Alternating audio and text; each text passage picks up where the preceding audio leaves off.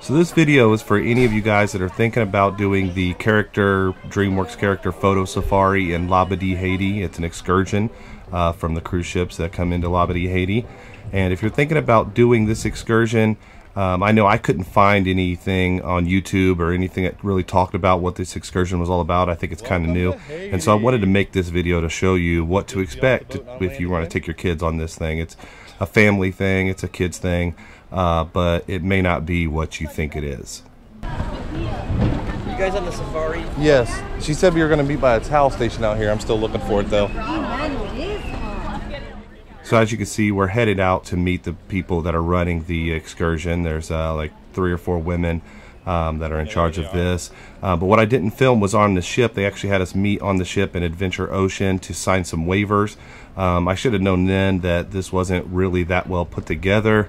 They had us all sign waivers, fill out this information for our kids, mainly for the water park that they're going to get to play in. But then they collected all of them and then realized they weren't supposed to collect them, and had to figure out, there's probably 20 families that all filled these things out for their kids, and they had to figure out who belonged to who to get them all back to us, because we were going to need them later in the water park. But I didn't film all that, so we're going to skip ahead to us going out to do the actual excursion here.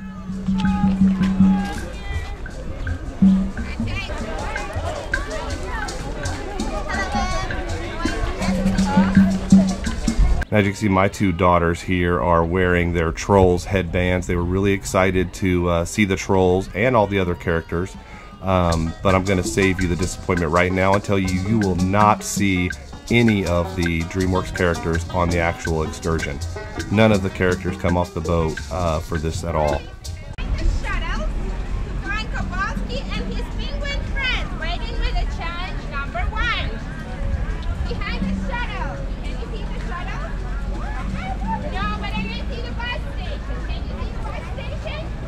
Something else I was a little disappointed in finding is that this isn't a photo safari in the way you would think you would be taking photos, or they would be taking you to places where you would have photo opportunities. They've actually staged photos, and they're actually just cartoon pictures of the characters on the island in different places, and you're going to be finding those apparently.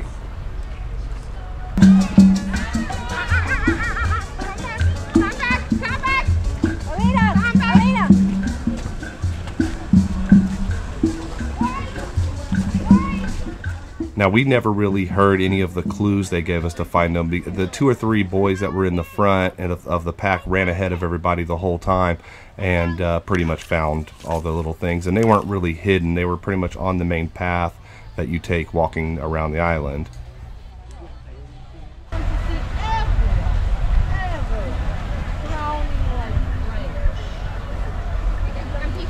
Show me the best.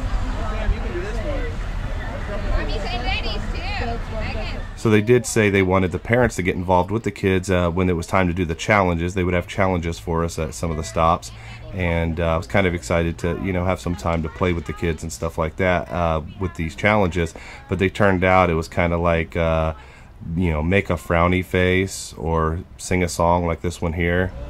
I like to move it. Okay, let's sing it. Everyone, everybody, let's sing it. I like to move it, move it. I like to move it, move it. I like to move it, move it. I like to move it. So my kids weren't too impressed with the challenges. They seemed like they were geared towards the younger kids, toddlers.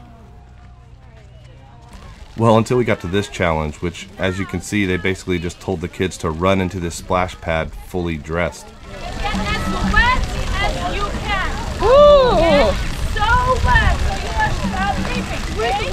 I was afraid you guys were not leaving. 10 seconds. Are They you didn't ready? warn us for this. Go, They didn't warn us about this. Whoa, no.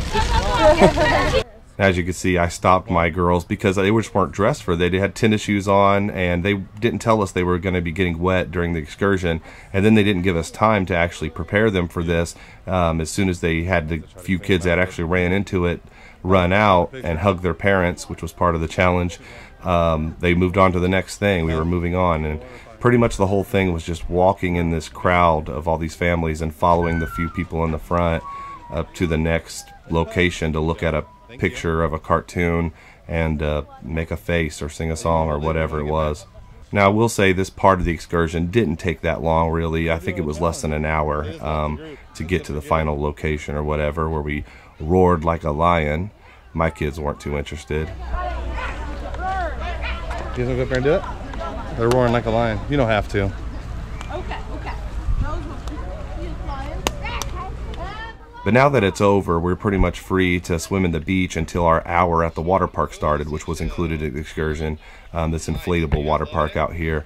It was pretty cool, but I got to tell you, it was geared more towards the bigger kids. My little ones had a hell of a time trying to climb up these things and slide down them. A lot of them they just weren't able to do.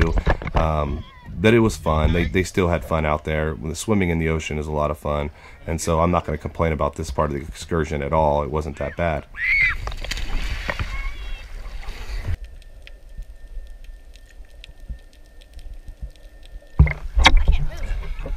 Huh? We're moving. See Josh and Gabe up on that side? Yeah, see Chris. 42.